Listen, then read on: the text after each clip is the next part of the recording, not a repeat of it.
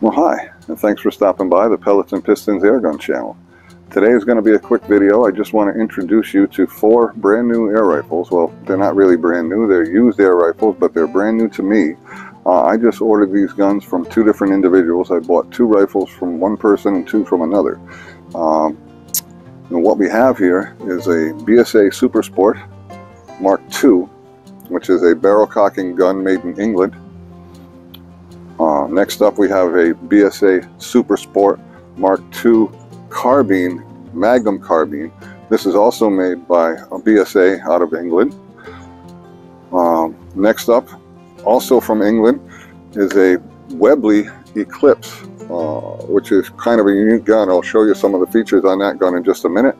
And then finally, we have an RWS Diana Model 50 TL1. Which is also quite a unique rifle, and this is why I bought these, is because of some of the unique features that they have. Now, when you buy used guns, sometimes you got to be a little careful, and there's a perfect example of that sitting on this table, and that is this first rifle. This is the BSA Super Sport Mark II. And the problems with this gun are such that I need to send it back, and thankfully the seller is gracious enough to accept it back. And let me explain what's going on with the gun. I noticed some galling when I was cocking the gun, some metal to metal grinding, and on closer inspection I was able to see that it's actually grinding on the side of the breech block over here. I don't know, you probably can't see that in the camera, but there's some shiny metal right there where the metal has actually been scraping as the gun's being cocked and then the barrel being closed. I'm wondering why that was happening, when I realized that we've got some lateral play that I can actually feel. I can take that barrel and move it this way and this way, and I can feel it moving in the breech block. Now that's a bad thing, because if you have a scope on this gun, with open sights you'd probably never notice because they're on the same plane, they're both on the barrel. But when you have a scope on the gun, the scope mounted on the receiver, and the barrel can move laterally side to side, so you're going to have a change of your point of impact from shot to shot. There's nothing you can do about that. They say you can clamp this in a vise and pinch these forks back down on the receiver tube, and that should tighten it up. I've got a feeling that somebody tried to do that at some point, and maybe that's why the metal's galling, so I'm not going to do that. I'm not going to try to fix it. I'm just going to send it back to the seller, and he's going to give me some money back for this gun. But the other problem with the gun is a glaring problem, and I didn't discover this until I tried to zero the gun, and I went through 2 different scopes, and I ran out of elevation adjustment because the gun is shooting so high that the scopes can't be adjusted to compensate. The only way I was able to compensate it was I bought a droop mount, which is made for guns that have barrel droop, where the barrel tips downward. It's common among spring and piston air rifles, barrel cocking guns, to have a little barrel droop. Usually your scope can compensate for that, but in the event that it can't, they make a special mount that actually kicks the rear end of the scope upward a little bit, so that you can get that downward elevation adjustment that you're going to need to compensate for the barrel droop. So what I did with that mount is I reversed it, and that allowed me to kick the front of the scope upward just a bit to compensate for it shooting so high. Now, why would it shoot so high? Well, I put a square on the barrel after removing the rear sight, and the barrel is bent. It's bent upwards, and that can only happen one way that I'm aware of, and that's by pulling the trigger when the barrel's cocked and in the cocked position, not in the return position up here. So the barrel's swung down, you pull the trigger, and the barrel flies back up and stops when it hits the receiver, and the inertia is enough to bend your barrel upward. I've seen that a few times in break barrel air rifles, and I just saw it again with this one. So that's got to go back to the seller, because there's not much I can do with that gun, and for the money I paid for it, I don't want to invest any more time into it. It's just not worth it. So he's going to give me some of my money back, and we have a deal, and that's going to work out just fine. The second gun I bought from that gentleman has no issues whatsoever, and that's the BSA carbine, the Super Sport carbine.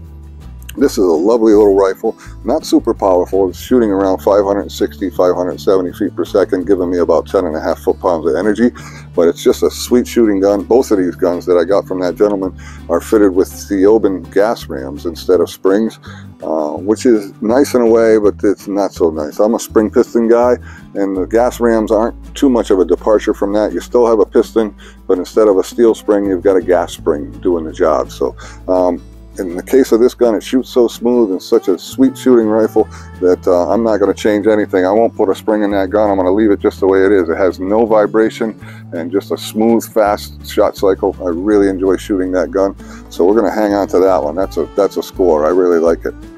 The Beeman Webley Eclipse.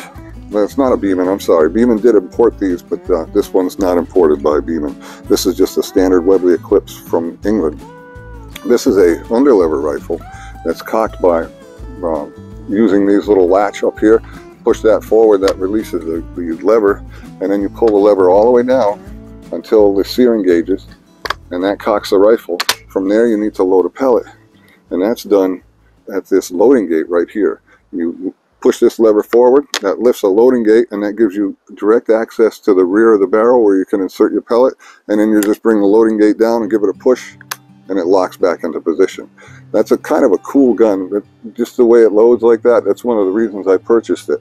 So it's just a sweet rifle. It's very accurate, but it's got that Webley trigger, which people that have been around Webley guns will know what I'm talking about. It's not the nicest trigger on the market. It's a very stiff, very heavy trigger with a little bit of creep. I'm going to see what I can do about that. Maybe we'll do a video on correcting that trigger, or at least trying to smooth it out a little bit. But we're going to do a video on each of these guns, where we'll do a chronograph video where we chronograph it. We'll do an accuracy test on each one, and we'll discuss the various features and go over the guns in a little more detail.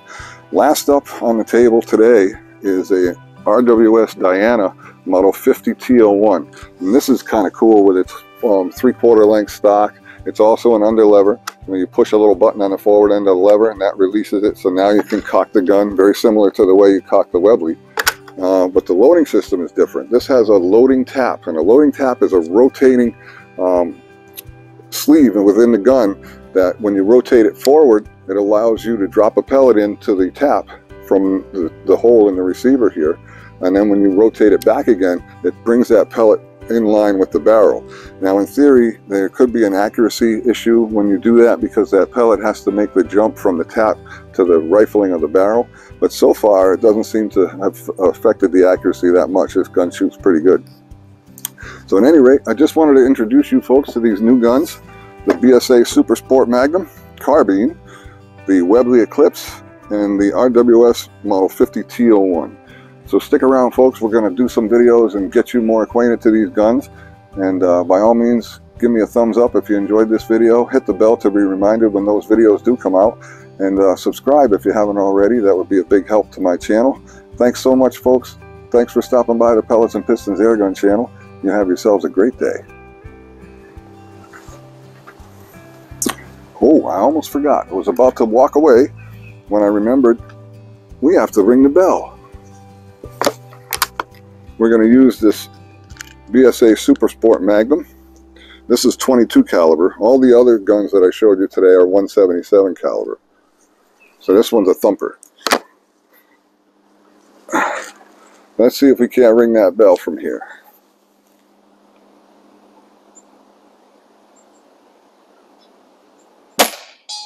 Oh yeah. Well, thanks again, folks, for stopping by the Pellets and Pistons Airgun channel. Have a great day.